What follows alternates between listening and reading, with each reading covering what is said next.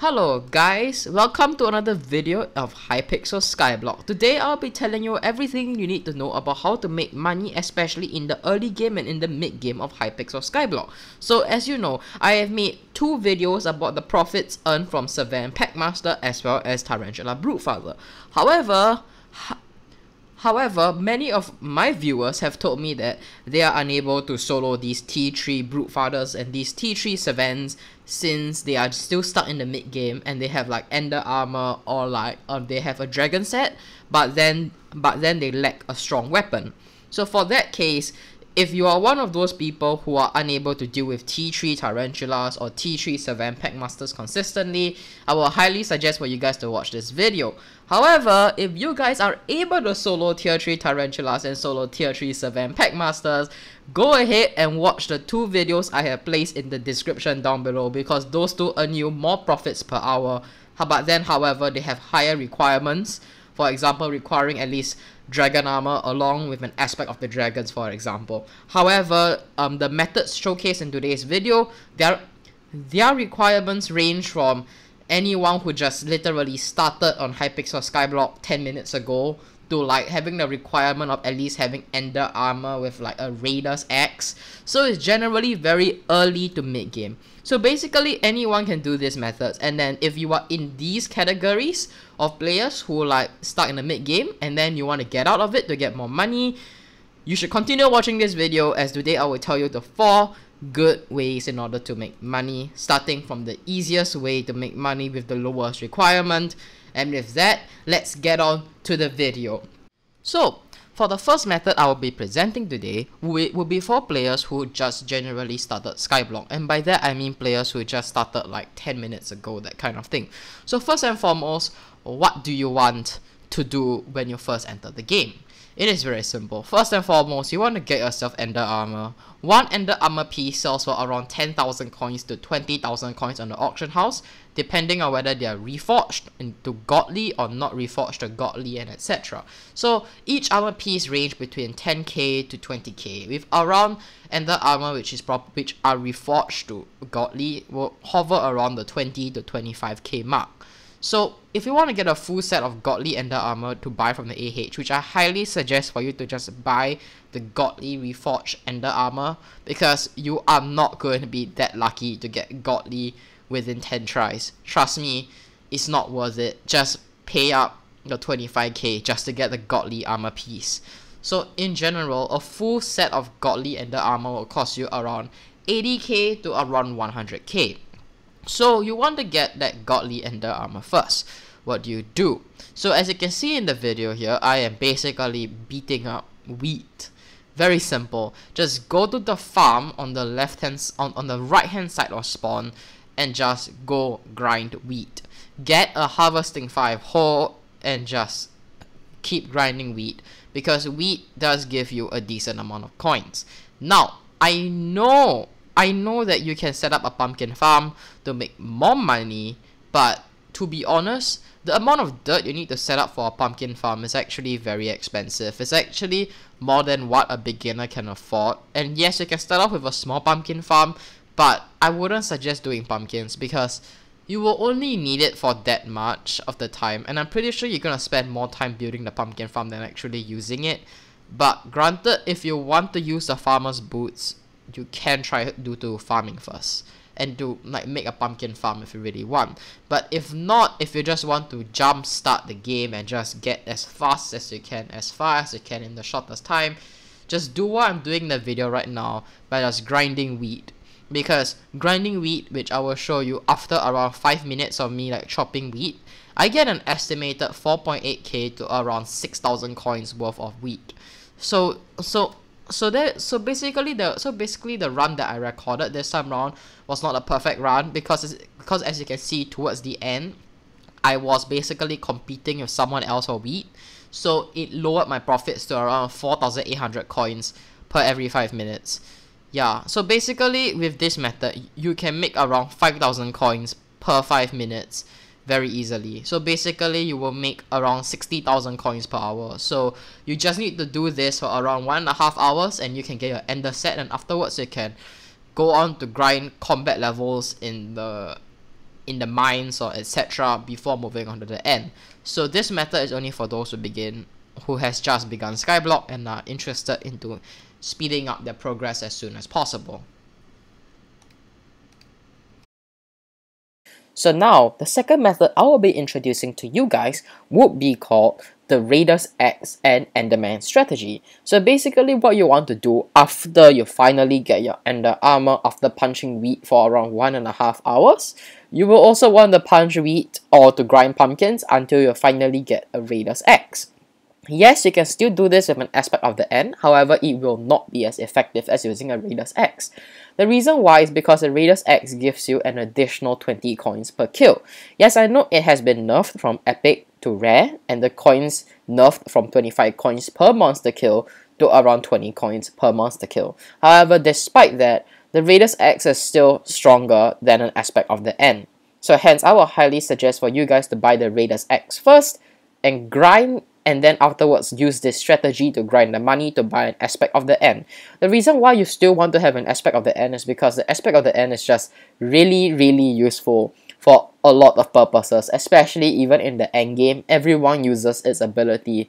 You don't need to buy an enchanted aspect of the end after you get this strategy down. Perhaps just buy a normal aspect of the end to help you with your transportation and to help you get from place to place a bit faster lah. Because honestly, aspect of the ends are just really useful. So yeah, since I went off topic a bit, as you can see in the video right now, I am just wearing a young armor set with like a Raiders X and just stabbing Enderman. So in this clip, I recorded myself of stabbing Enderman for around 5 minutes, and basically I got around 20,000 coins per 5 minutes. So basically around 1 hour, you will earn around 240,000 coins per hour, which is a lot better than wheat farming. So basically you want to use the wheat farming method I did earlier to grind out the coins to get your Ender armor, and as well as to get your Raiders X, which I think is 175,000 coins. So basically you want to do that, and afterwards you want to enchant the Raiders X with First Strike 4, Critical 5, Sharpness 5, and all of those nice enchants to boost your damage, as well as to get more talismans to boost your damage even more, until you finally can get base 4,500 crit damage. And also on top of that, it would be recommended for you to have like a crit chance of 70% to 80%. If you don't have that high of a crit chance, it's still fine if you can brew critical potions. But yeah, it's kind of an inconvenience if you don't have critical chance up to a relatively high amount of at least 70% to do this strategy. But nonetheless, it's still very good. And on top of the base 240,000 coins per hour you will make from this strategy, with Skyblock's 0.7.5 update, it made it so that Enderman of the top floor has the highest chance of dropping Ender armor pieces. Ender armor pieces sell to the merchant for around 10,000 coins each, and basically the top floor Endermen have a drop chance of 1 upon 1,000 to drop an Ender armor piece. So yeah, I know the drop chance is still extremely low, but despite that, you will be killing around a few hundred Endermen per hour, or even 1 to 2,000 Endermen per hour. So basically, the drop chance of 0.1% isn't really going to be that big of a deal. So yeah, if you get Ender armor, count yourself lucky, add that 10,000 coins to your hourly bonus, I guess. But yeah, you want to use this strategy, and like this is the strategy I love the most at the moment, because it gives you quite a bit of profits per hour. So now I will be sharing with you my third money making strategy method, basically the generic super compactor 3000 strategy. Now, as you can see in the video here, the requirements for this are just really obvious. First, you need a stonk pickaxe, which you can buy from the end merchant at 499,999 coins. So yeah, you require to put in a hefty amount of investment into a stonk pickaxe with only one purpose: to mine cobblestone.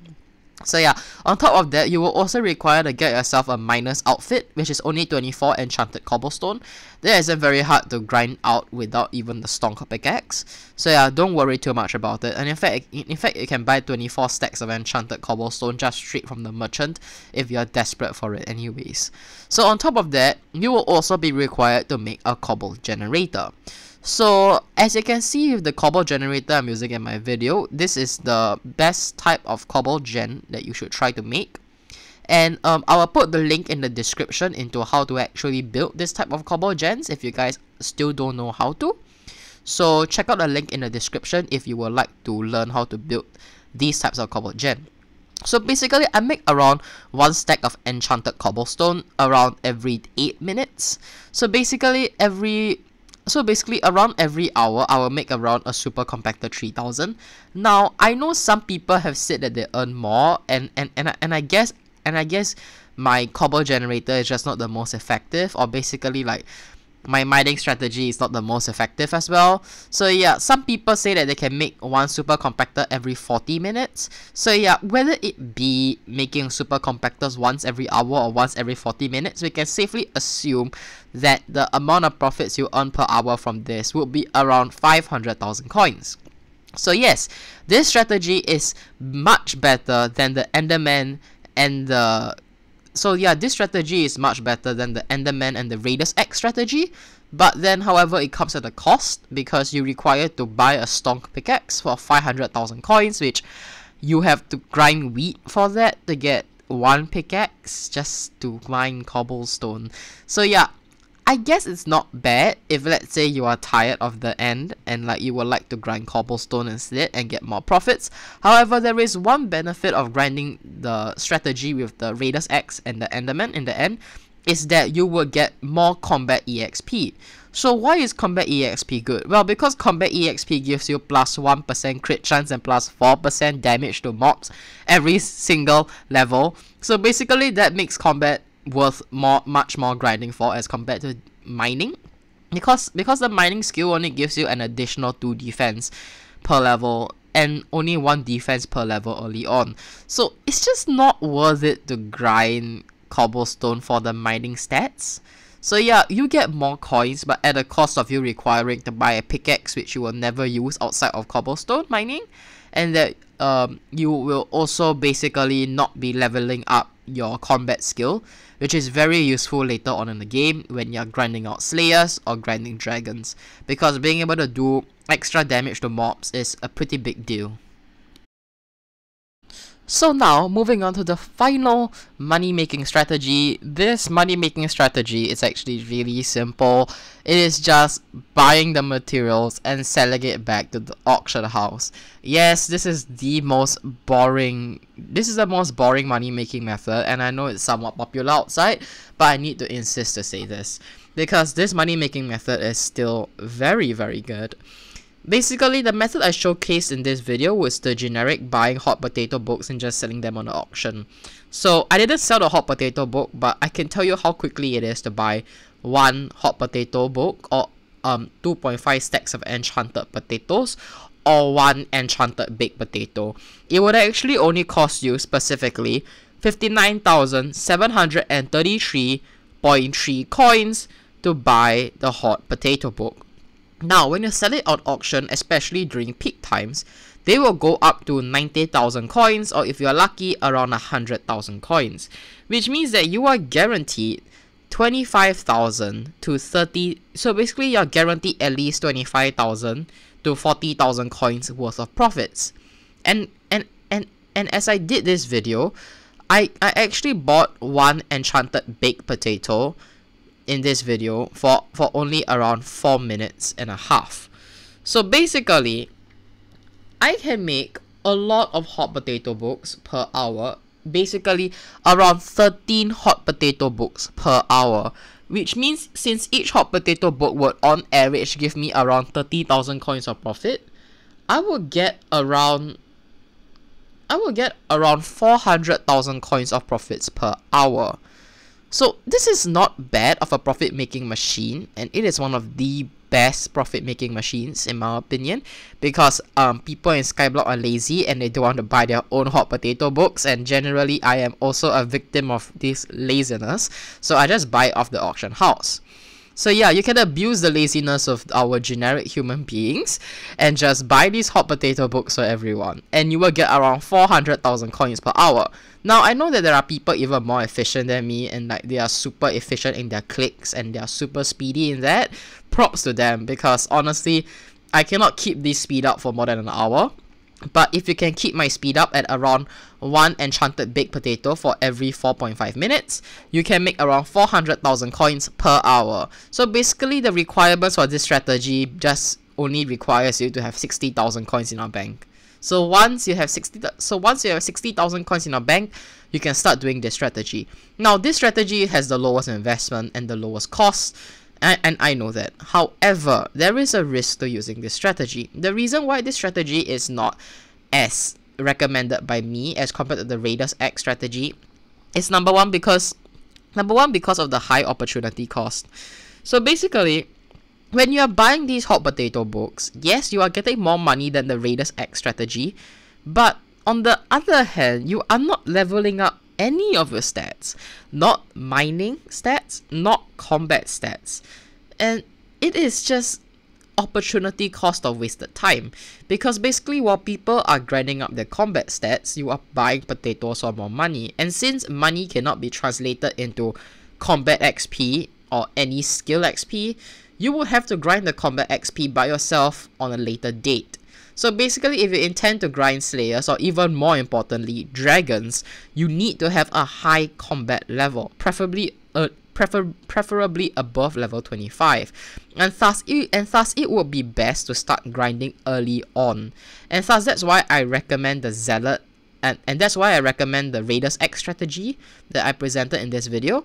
Because number one, it helps you grind towards the late game, slowly but surely. Yes, you get around half the profits as compared to this strategy, but on the bright side, you are getting a lot of combat EXP, and then yes, you are losing profits, but at least in the future, you need not specifically grind for combat EXP just to fight dragons. And with that, those are the 4 strategies I have to present today.